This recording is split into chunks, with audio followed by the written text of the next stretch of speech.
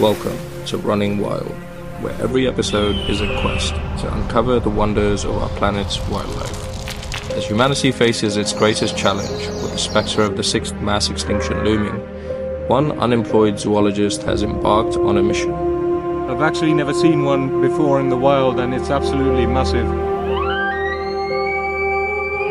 I'm Raja Usama, and I'm on a race against time to document the incredible creatures that share our world.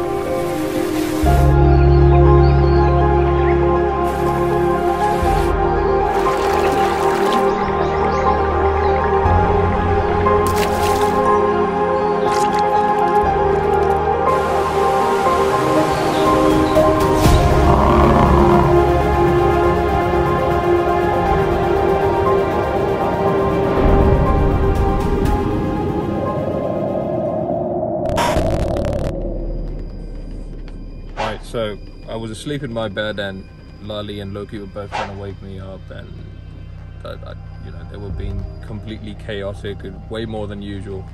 And I thought maybe Lali just wanted to go outside because the weather was nice, but apparently it was something a lot crazier.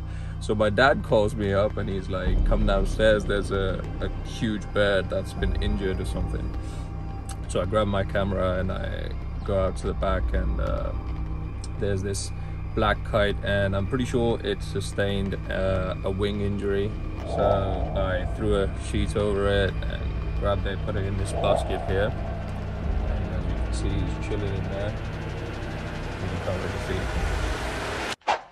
This was the little guy that had everyone freaking out this morning. Lali was absolutely determined to wake me up.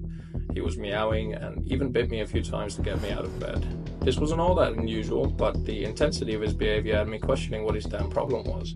He wasn't the only one. The outside stray cats I feed were yowling in the side yard, but I was honestly so exhausted that I couldn't care less. I needed my sleep. But then I got a call from my dad, and he asked me to come down because something big was in the side yard. So I grabbed my camera and ran down to the side yard, only to find the stray cats screaming at an injured black kite. Black kites occasionally kill and eat stray cats with their insanely strong talons and their sharp beak, so everyone's reactions started to make sense.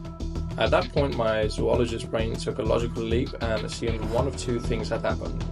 Either it was trying to hunt the cats and got injured somehow, or it was injured in last night's storm.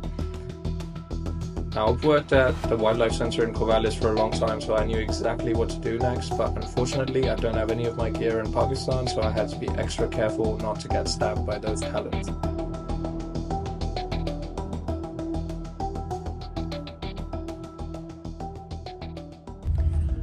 Right, so I've just woken up.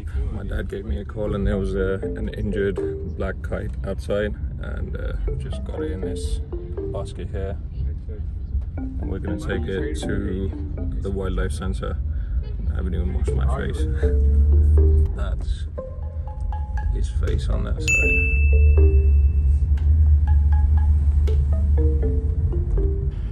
Now, I've never rescued anything I couldn't rehabilitate myself in Pakistan. I didn't even know that there was a wildlife rehabilitation center here. Surprisingly, my dad's friend had to rescue a kite that got hit by a power line just a few days ago, so my dad knew exactly where to go. We're outside Islamabad Wildlife Management Board, and we're trying to get a hold of someone who can help us with the rehabilitation and get them on sort of there. So I used to work at the Wildlife Center in Khanabadosh back in Oregon, and I mean, I'm used to rescuing animals like this. That was my favorite part of the job. And then the second part of it was we'd take it to the in-house vet.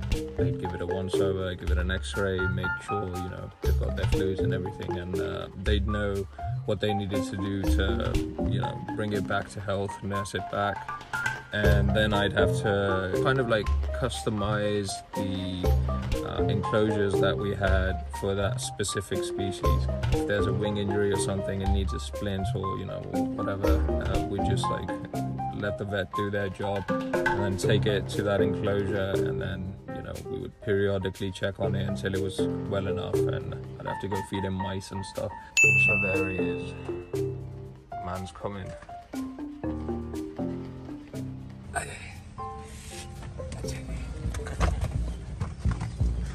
Oh nice, you've got the gloves. मैं इसीलिए इसको check नहीं करना चाहता सही से।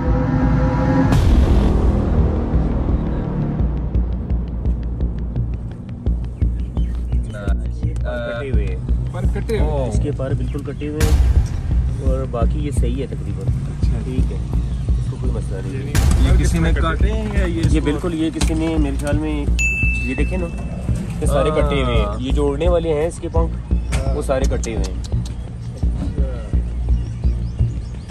वो मुझे समझ नहीं आ रही थी कि मैं नींद में जागा, मुझे लगा विंग इंजरी हुई होगी रात को इसको स्टॉर्म में। नहीं सर, ये बेहतर हो जाएगी इंशाल्लाह, इसका कोई मसला नहीं।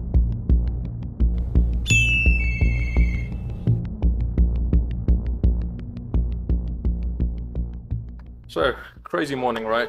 What's crazier is that it wasn't injured during a hunt or in the storm.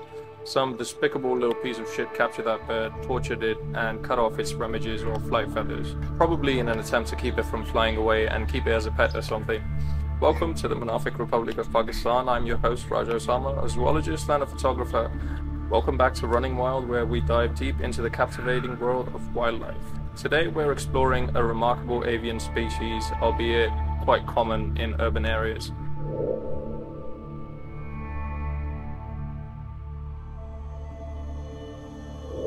The black kite has a distinctive forked tail and a wingspan of up to 150 centimeters. It's known for its impressive aerial prowess, often seen gliding effortlessly on thermal currents. I'm on my roof right now getting some shots of black kites. You're probably wondering why I'm on a roof and not in a jungle. Well, that's because black kites have adapted to the city life. They're usually found in cities and towns where they can find easy meals. Tall buildings, radio towers and water tanks make for good nests. So why spend your energy making your nest in a tree when humans have done half the job for you? Black kites are primarily scavengers, but they're also skilled hunters using their keen eyesight to spot potential prey from high above before swooping down with remarkable speed and precision. When at rest, black kites often adopt a relaxed posture with wings slightly spread and head tucked under their feathers for warmth and protection.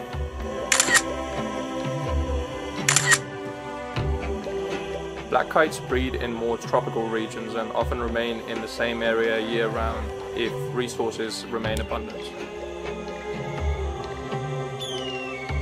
They have a ritualized aerial courtship which consists of extremely loud calls to one another and grappling. Ritual courtship behavior typically begins in March. I've actually seen it on the way to Asr prayer at the mosque, but I didn't have my camera or my phone to show you. They had landed on top of a radio tower and got it on. Don't do it. You can actually see the radio tower back there. Don't worry, I checked. It's halal if birds do it.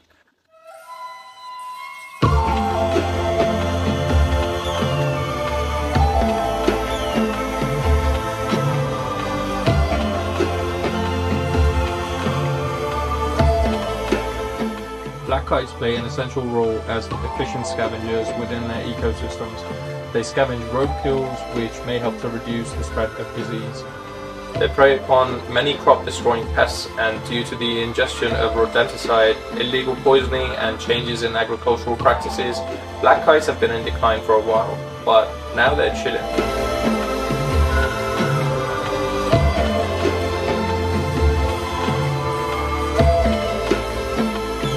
Black kites are classified as least concern on the IUCN Red List, and their numbers today are stable. These guys are almost as adaptable as crows, so they'll probably be one of the species to survive the current mass extinction event we're experiencing.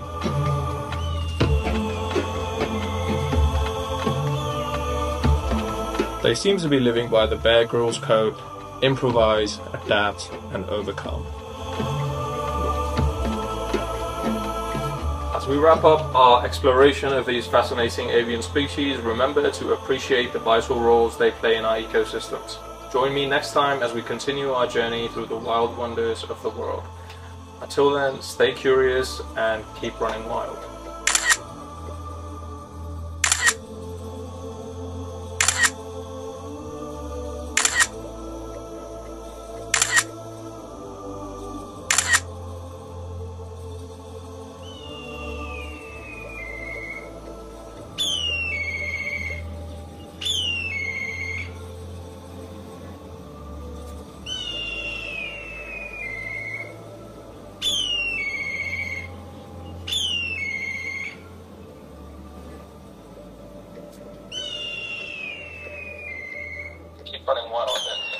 sounds corny as shit, man. I need a better catchphrase.